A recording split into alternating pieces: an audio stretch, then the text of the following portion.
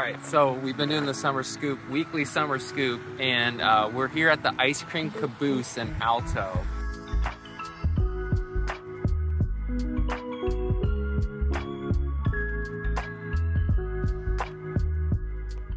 I just think there's a good chance that we're gonna find Pastor Derek here. So we're gonna stake out and make sure he actually arrives, but I just got a feeling he's gonna be here today and maybe order some ice cream. So we'll see if we can catch him. Yeah, that's definitely his truck.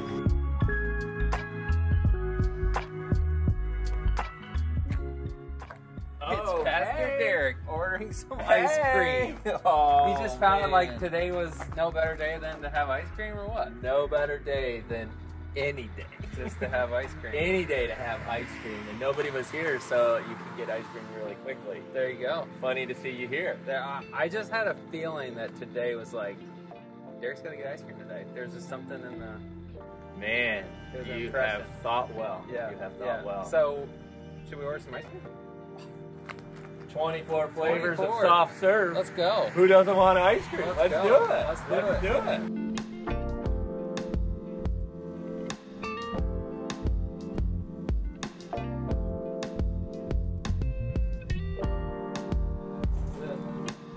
You can get a pick on a stick too. My go-to would be butter pecan. Since I turned 50, and I'm turning 51, so I wanted to do something different this year. And this year I've been trying new things. So I go to different places. I get different flavors of ice cream. Changing it up. It's not the same. Yeah. So yeah. 51 is a year of 51 is the year of new experiences. Absolutely. New flavor. Absolutely. New And flavor. Well, let's taste test this right here. This is cheesecake. Cheesecake chunks, or is it cheesecake flavored? I feel like it's flavored. Mmm. That's nice. Flavored. Is it good? Flavored. You know, the difference between like a hard serve cheesecake is the chunks. So this is soft serve. There's just something special about soft serve that you actually, you don't like bite into it to get the flavor. You savor the flavor. Soft serve has the savor. Well, now that Derek's got his scoop, here's your weekly summer scoop. Well, I hope you're continuing to have an awesome summer, and this past week has been really cool in the Life of Journey. We had our first Nicaragua trip return and got to hear lots of cool stories and some highlights from that team.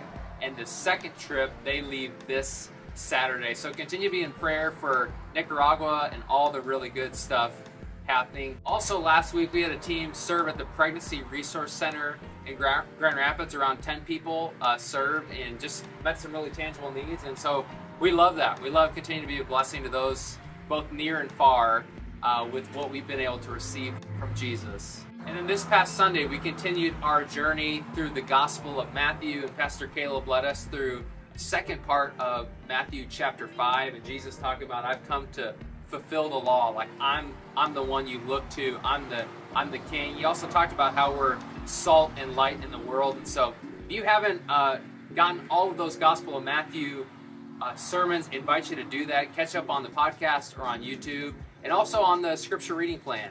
Maybe you've been tracking with that, or maybe you haven't engaged that as much, and invite you to do that.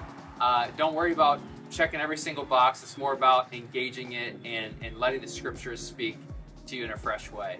So yeah, this was really good. Was it good? And you gotta eat it fast, otherwise it does melt on one day. So that's, if you're wondering why it's gone already, it's because I didn't eat it fast. But talking about things that are coming up, I want to just give you a reminder about our baptisms that are coming up. If you remember, a few weeks ago, we actually had some outdoor baptisms, which was an amazing time. Hope you were able to be there. But we were able to baptize 19 people. And out of those baptisms, out of that time at the lake, furthered some conversations with some people. Some people were already having conversations with people about baptism, but then it kind of got brought up again. And so out of that, we've recognized that more people want to get baptized. So we're actually going to have 2 weekends of baptisms coming up, the 13th, August 13th, and August 20th. So if that's something you're considering and you're wondering, hey, what are my next steps in that? I'd love to invite you to go, and there'll be a link at the bottom on this, to go to our website And just click on that, and there's a form there you can fill out. And we just love to further the conversation with you around baptism and see if that's a step that you would love to do. And we'd just love to be part of baptizing you in the next handful of weeks here. So if that's you, go to that portion on the website, click on that. The other thing that I want to remind you about is this summer, Pastor Dill talked about the Pregnancy Resource Center and the opportunity to serve there. There's just some opportunities to continue to serve, and so there's some more opportunities at the Pregnancy Resource Center to go to, and also just some upcoming ones, so that'll keep you up to date on all the ways you can serve at Journey Church. Yeah, I love that. So be looking, especially as we get into August here and head towards fall and school year. A lot of good things coming at you. And excited about this weekend, August 6th, in each location. We have a bit of a special treat, if you will, at each location. So that's all we'll say. I want you to be there. It specifically relates to our message and continuing our Gospel of Matthew series, but I really believe in for Jesus to use us in powerful ways as we continue to be His church, to continue to live in His kingdom, with Him as Lord, with Him as leader, and got to be really good. So we'll see you in a Journey location very, very soon.